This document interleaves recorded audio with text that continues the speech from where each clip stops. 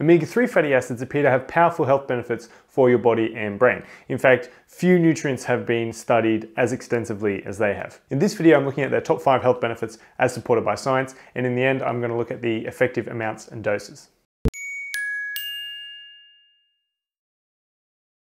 Number 1, omega-3s can fight depression and anxiety. Depression is now one of the most common mental disorders in the world. An estimated 16 million US adults experienced at least one major depressive episode in 2012. A large review of 28 previous studies found that in most cases fish oil, particularly EPA, which is a type of omega-3 fatty acid, was helpful in treating depressive symptoms.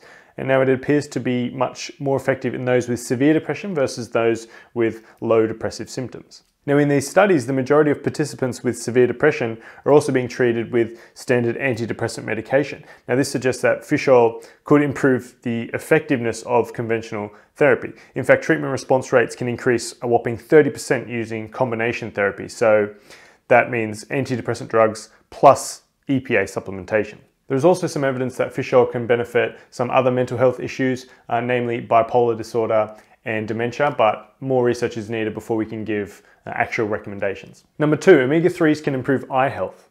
DHA, which is a type of omega-3 fatty acid alongside EPA, is a major structural component of the brain and retina of the eye. Now, when you don't get enough DHA, studies show that vision problems may arise. Interestingly, getting enough omega-3 has been linked to a reduced risk of macular degeneration, one of the world's leading causes of permanent eye damage and blindness.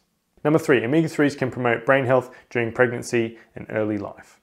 Omega-3s are crucial for brain growth and development in infants. Now, DHA makes up approximately 40% of the polyunsaturated fats in the brain and 60% of those fats in the retina of the eye.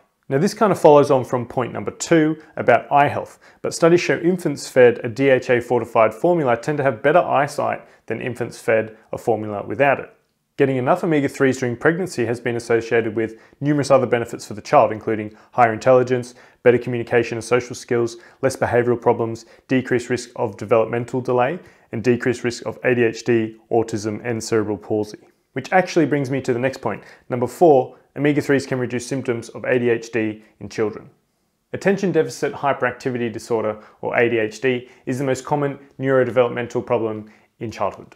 Those with ADHD appear to have deficits in maturation of the frontal lobe and circuits connecting with other parts of the brain involved in regulating behavior. So what does fish oil do to help? Well, omega-3 fats are thought to play a key role in the early development of these circuits, which is why an insufficiency is quite possibly a risk factor for ADHD and other psychiatric disorders.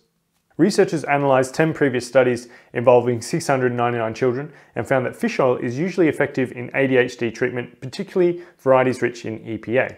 The impact is modest compared to psychostimulants and other regular medications, but it appears useful when taken alongside these conventional treatments, much like with treating depression.